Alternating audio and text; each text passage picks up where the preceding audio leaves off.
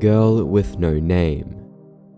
On October 30th, 2022, a post was made onto the r/tip of my joystick subreddit by a user who goes by Bechaves Bros, who is in search for a game that seems to have vanished completely, the mysterious game being titled Girl with No Name. So I have the title right. It's called Girl with No Name, but I can't find it anywhere. I seriously think nobody knows this game besides me. The game took place in a city, and you would constantly walk past a girl who sat on the bench and fed the birds. You would strike up a conversation with her and ask her where her parents were. She would tell you she didn't know, blah blah blah. Each day she started to look worse and worse, with eye bags and dirty hair and dirty clothes. The style of the game was 8-bit. The girl had her blonde or brown hair in pigtails and wore overalls or something. The ending of the game would be that she disappeared, and nobody would know what you were talking about when you asked. The guilt of not helping her and the feeling of being crazy combined, and you would slip into madness. This game was a PC-only game, and was pretty dark. The only color in the game was the girl. Not even the main character had color.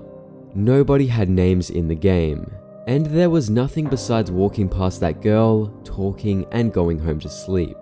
I really hope I can find this game again. It's been on my mind for years. A very interesting concept for a game. The post gained a lot of interest and attention. This game sounded awfully familiar to a lot of users. Many suggestions and ideas would pour into the comment section. However, it seemed that no one could find the game. Not a single user could bring up the game itself or even evidence of its existence, despite the original poster apparently knowing the title of the game. Perhaps one of you watching this are familiar with the game here. Have you seen this lost game? Toy Story 2 Ultimate Toy Box Costco DVD with high-fidelity clips. The Ultimate Toy Box is a 3-disc DVD set released October 17th in the year 2000, which incorporates Toy Story, Toy Story 2, and a bonus disc which includes bonus features. During the release, 1,000 copies of this Ultimate Toy Box set were shipped off to different Costco stores, which had a pressing error on the Toy Story 2 disc, which would make the middle of the film cut to a scene from the R-rated movie High Fidelity. The scene that it cut to included multiple uses of the F-word. ABC News would quickly report the situation. The defective discs were discovered after a Redmond, Washington mother bought the DVD in a 3-disc set for her 2 young sons at a Costco chain store in Kirkland, a town just east of Seattle. Ryan Ward, 5, and his brother Nathan, 9, were watching Toy Story 2, a G-rated film that centers around the adventures of a toy cowboy named Woody and his other plaything friends. After about 45 minutes, the boy's mother, Janie Ward, says the movie changed dramatically. "We were watching Toy Story 2, and it turned to a real movie show," said Ryan. "I didn't like it at all," Nathan said. After many complaints flowing in, Costco would of course pull the DVD packs off store shelves, and this issue was obviously later fixed. And that's when the lost media comes in. Despite so many reports and conversation on this processing error, actual footage or visual evidence of this DVD error hasn't resurfaced. There is only one fake mock-up on YouTube. It's pretty easy to find the Ultimate Toy Box DVD set online for sale. You can find a bunch being sold for a relatively cheap price. However, finding a DVD set which actually contains this error inside is extremely rare. Remember, it's estimated only 1,000 copies of the error were sold to the public, with these copies being reported from around Kirkland, Washington, Utah, and Los Angeles. And that brings us to the question, have you seen this piece of lost media? Do you maybe happen to own this specific DVD error set?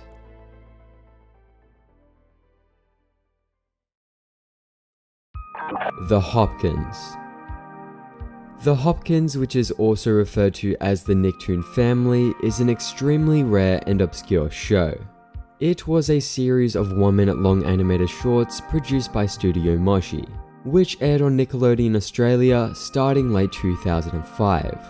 From March to June 2005, a competition was held known as the Search for the Nicktoon Family, with the grand prize of this competition being animated into a Nicktoon. Nickelodeon had been searching for a family to animate that was, quote, representative of modern Australia and reflective in a positive sense of what families are all about. Out of the 5,000 entries, the Hopkins family from Ferntree Gully, Victoria had won the competition, and would have the characters in the show modelled after them. The show premiered on December 16th, 2005 on the Savo programming block, and since then, no footage from the show has resurfaced. It has become completely lost. I already talked about this in a past video, but I'm just so fascinated by this series. It's actually insane to me how quite literally no footage of this show exists. No small clips or even images of the show have resurfaced. We do know what the logo to the series looks like, and we do have some promotional art for the show. This came from the Nickelodeon Australia website through the Internet Archive. This is great that this exists, as it gives us an insight as to what this show would have looked like, but this isn't actually from the show, just promotional art. There is still no footage or images of the actual series. Do any of you remember watching this? Big Brother UK 2002 incident. On my 40 fascinating cases of lost media video, I received a really interesting comment regarding some incident involving Big Brother UK. Big Brother UK 2002 contained a really weird incident in the live feed, one night which seemed to be buried without any further mention anywhere that I ever knew of. It was the first series to feature extensive live footage almost every night on Channel 4, as filler between around midnight up until 4 or 5 AM. This one particular night, there were a few housemates chatting in the garden. Whenever conversation became unsuitable for broadcast, usually for legal reasons, the sound would be cut and ambient outdoor noise would play. But this particular night, you could faintly hear the housemates talking beneath it. The live audio was leaking through the sensor. Some 99% of it was indecipherable, but you could tell that it was heavy stuff from the somber facial expressions. This went on for an extremely long time, maybe an hour or two. Then, some very stern apologies began to appear. There were various captions overlaid on the live feed, and also captions appearing during the ad breaks. The continuity announcer even chipped in with apologies, but they were all worded so seriously. I mean gravely seriously, as though a severe crime had been committed. They didn't allude to what the apology was exactly for, but they referenced severely offensive material which may have inadvertently been audible. It always stuck with me, because it seemed like something major had happened, but then nothing was ever mentioned of it ever again. The show was at its height of popularity. The media covered every little thing that happened on the show, yet this just passed. Nobody mentioned it.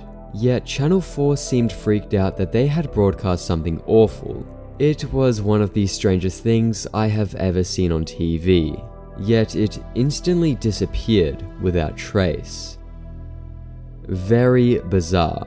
Yeah, I don't really have anything to say about this. I just saw this comment and thought it would fit well within this video, so yeah, let me know your thoughts on this. Encarnacion Bechaves. Yep, I've already talked about Encarnacion Bechaves around 6 months ago in a past video. Since I've last talked about it, nothing of it has been found. There has been no updates. If some of you are unaware with what this is, Encarnacion Bechaves is a flower shop located in Manila, Philippines. And from the early 90s to early 2000s, a commercial for this flower shop was aired on ABC5 RPN9, and as well possibly IBC13. The commercial is famous for being unintentionally disturbing to viewers, and to this day, no copy of it has resurfaced and been uploaded online. The commercial featured a lady facing away from the camera, and would turn to it smiling through disheveled hair, holding a rose. Many users online who remember watching this commercial when it actually aired, state that this specific scene was terrifying. An amazing mock-up of this commercial was recently done by a YouTube user who goes by Luke Inspire. When the occasion becomes special, you can make it more special with flowers from Encarnacion Bechaves. Encarnacion Bechaves. When you want to show how much you really care.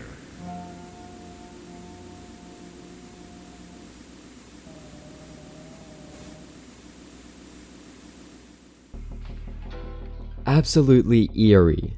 I really hope one day that this commercial becomes found. We know so much about it and so many people know about it. We even know information in regards to when exactly this commercial would air. It's just so frustrating that no one has come forth with an archive yet after all this time. Hopefully one day though, we see this commercial finally surface. SpongeBob SquarePants Baseball Lecture Animation. In February 2018, a post was made onto the Lost Media Wiki forums by a user who goes by SoupNerd, talking about an obscure SpongeBob baseball lecture animation. Back in 2005, I was on a trip with my family and some friends in Texas. While we were there, we stopped by a baseball game. Before the game started, an animation played of SpongeBob giving a lecture about having fun. I don't remember much about it, but I know for a fact that a SpongeBob animation played before the baseball game started. The thing is, I have been unable to find it anywhere online. If that wasn't perplexing enough, I heard something back then that there was also an Incredibles animation that played at one point a while ago, but I doubt that holds true at all. The hunt is on. Very peculiar. This post was made all the way back in 2018. It's been over 5 years since this post was made, and still to this day, no evidence of this animation ever existing has come to light. L Supersonic Q did a video on this topic, and upon research discovered that back in 2004, Major League Baseball had its own mascot that would come on screen during games, explaining different rules. This mascot was voiced by Tom Kenny, the voice of SpongeBob.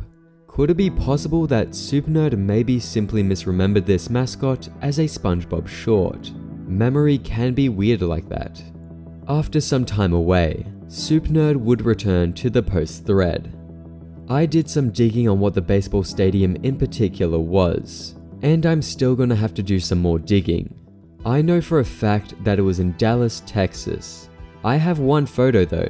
The fact that this stadium is a smaller stadium and was more than likely a minor league and not the majors has led me to believe that it was done unofficially. On the other hand, before they played the short, they did play a small amount of the show's intro, starting with Painty the Pirate and everything. I'm gonna have to ask other people who were there that day to see if they remember anything else. I did do a bit of research on this last year and actually found the stadium on Instagram, but I forgot its name. A user known as Strong Fox did some research onto what stadium this was. It seems to be the Dr. Pepper ballpark, based on cross-referencing images of the stadium to the picture OP posted. Dr. Pepper ballpark also opened in 2003, which fits the time frame of 2005. Strong Fox also discovered about 5 or 6 minor league stadiums had a Nickelodeon night, and there was even a minor league Nickelodeon night tour that happened over in 2019. Obviously, this happened at a much more recent time frame, not anywhere near 2005. But this is more evidence towards this being an official Nickelodeon thing instead of a one-off unofficial bootleg type of thing, and more evidence to this actually being a real thing and not a false memory. Maybe they had a Nickelodeon night back in 2005 and it just wasn't documented at all. Do any of you watching this remember seeing the SpongeBob animation? Can you milk a mouse? In the Lost Commercial subreddit, a post was created by a user who would discuss a commercial they can't seem to find anywhere. I don't know if this is the right subreddit for this, but whatever. Anyway, I remember seeing a commercial as a kid. I was about 3 or so maybe it was 2007, 2008, possibly 2009 at the latest, that advertised milk. Nothing special, except that it begins with someone asking, "Can you milk a mouse?" And then it cuts to this very odd scene of someone trying to milk a mouse. I can barely remember it, but it scared me at the time, so I can remember how I felt watching it. And then it cuts back to a family at a breakfast table. Someone asks, "Can you milk a mouse?" as they're enjoying their breakfast with milk. And I remember nothing else. But now that I look for it for nostalgia reasons, I can't find a trace of its existence on the internet. I don't know if I completely imagined it or if anyone else remembers it, but I guess that's what I'm there for. Maybe I should have specified, but I'm from America. Sounds very interesting. Do any of you watching this remember seeing this commercial? The Blue Chin Guy. On April 5th, 2023, Somber-Toe Bogley, I believe, who was also the YouTuber Kylie, had posted onto the Lost Media subreddit, with the hopes that maybe someone within this subreddit could help in finding a late 80s, early 90s video which contained a blue person with an uncannily long chin. Kylie has been on the search for this video for almost 3 years now. People remember this video, but no one can find it. This is what the post read. This started out years ago as an r/tip of my tongue style post, but at this point I think it's safe to consider it lost media. I made a post on RBI 5 months ago and multiple commenters remembered it, and even though it got a decent amount of attention, no one was able to find it. I made a video regarding the search almost a year ago. Some commenters also recall it, but about 30k views on it later and no one has been able to hunt this thing down. In 2020, my mum randomly brought up this unsettling childhood memory of hers, of watching TV when this music video played that showed a person painted blue with an abnormally long chin. Lost media has been an interest of mine for years now, and I used to frequent tip of my tongue to solve other people's posts for the fun of it, so I wanted to find this for my mum. After looking around that night, I found nothing, so I made my own tip of my tongue post expecting it to be found.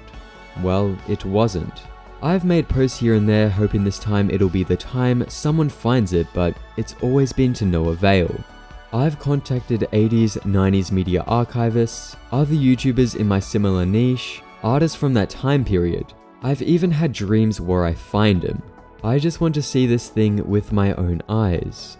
Here is what we know. The video was very vivid in color, with a tropical-like setting.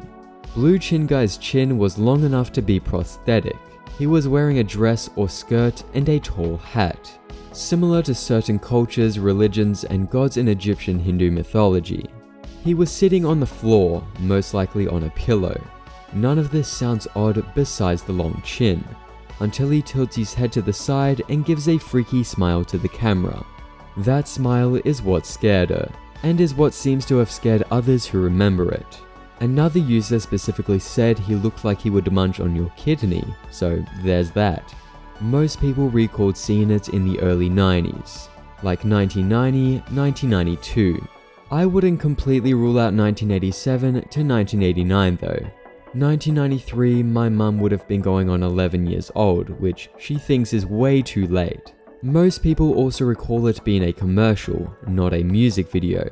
One other person besides my mum remembers a music video, so I honestly think they could be misremembering an advert with music in the background since all of these have been foggy childhood memories.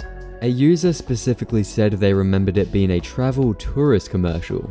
This person grew up in the UK, so it would have had to have aired there as well. Yeah, possibly by including this piece of lost media in this video, more eyes and publicity is put onto the search. and hopefully this long mystery can finally be put to rest. A few things that have been debunked as not the Blue Chin guy include Mac Tonight, Flabber from Beetleborts, Jambi the Genie, and the movie Nightbreed. That's just to name a few debunked things you maybe had in mind. If you have any idea as to what this Blue Chin guy video could be, perhaps make a comment on Kylie's original Blue Chin guy video, or get into contact with Kylie maybe, I don't know. I just know that commenting here wouldn't be best as, you know, I can't confirm or deny anything as I haven't seen it.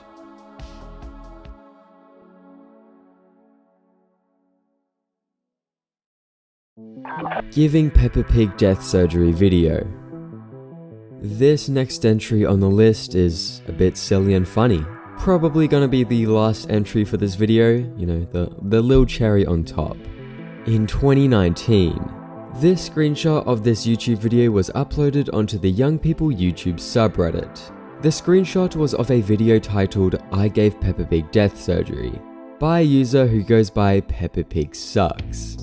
In the screenshot we can clearly see Peppa Pig getting death surgery. It's a pretty funny screenshot. It blew up on the subreddit and would make its way around the internet as a meme. However, the Peppa Pig Sucks channel was eventually deleted, and the actual video itself has become lost. The video hasn't been archived at all, and there is no way to watch Peppa Pig getting death surgery. There are other screenshots which show that this Peppa Pig Sucks user went on a whole rampage. Multiple different videos were uploaded by this user. However, all of them are now lost.